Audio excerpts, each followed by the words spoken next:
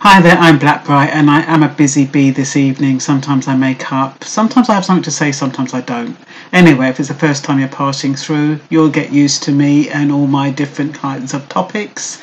And I just want to thank you for stopping by and checking out my website. If you like what you hear, you're welcome to subscribe, share, like.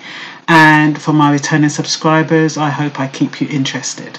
Okay, now we are talking about this deportation situation, which is happening next week. The protesters have not been able to stop the flight. I just want to show you what Boris Johnson is saying.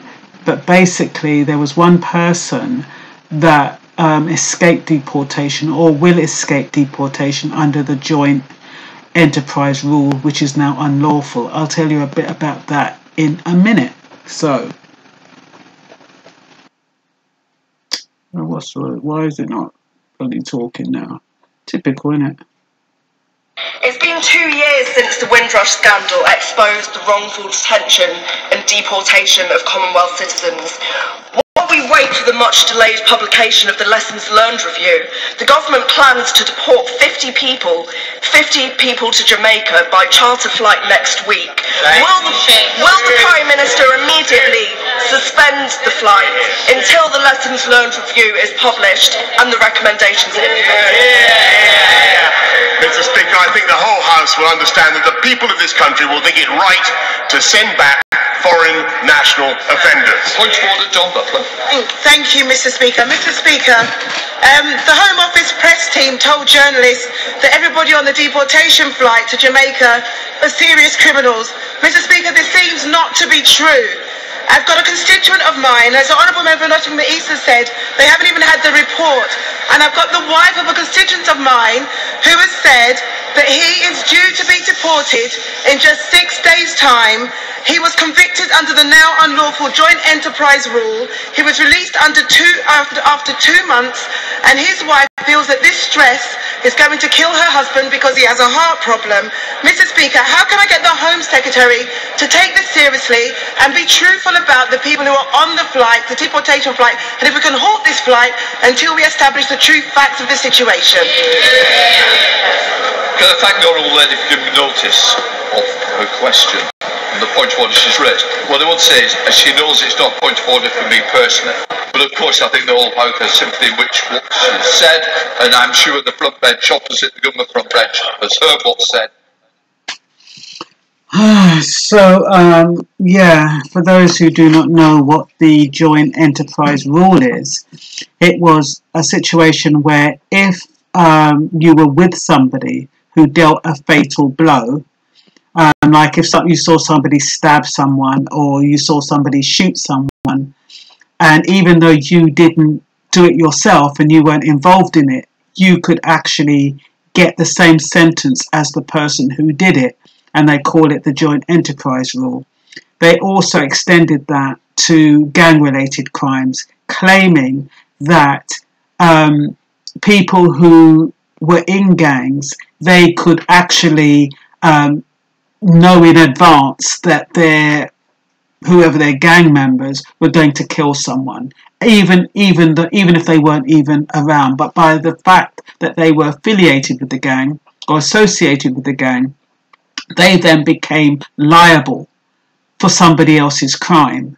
And we have 2 men, I'm going to put the link, or boys I have to say, who are doing life sentences under this joint enterprise rule because one of their gang members killed somebody, stabbed them. So apparently it's unlawful now, and that is what that lady in the House of Commons was referring to when she was saying that there's somebody on the flight who hadn't done a crime himself, but was actually under the joint enterprise rules, which meant that he might have seen the crime, or he may not have seen the crime, but he was associated with the person doing the crime. Now, it looks like it is going to go ahead next week. There's little anyone can do about it now, because tonight they had a protest on Tuesday, and they also had one last night, and I don't believe there's been any change, which means there's going to be a lot of the plane is headed for Jamaica. Now, if they are foreign criminal offenders, then yeah, they are eligible for deportation. Any foreign criminal offender, providing they have done 4 years in prison, they are eligible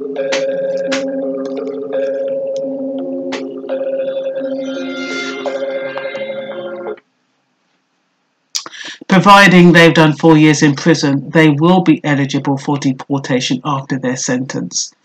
But what people are concerned about is the crimes that they are saying the people on the plane have committed, and there's no one to back them. They've got no legal representation, and so they're not convinced that the people who are being deported legally. And that is the concern. And they're talking about lessons learned from Windrush. Like I said in a previous video, they don't care about the people from the Windrush. They don't care if people are being deported illegally. They just need to know that they're getting rid of people. And I don't even know what to say now, because what can you say? There's no one to prove it.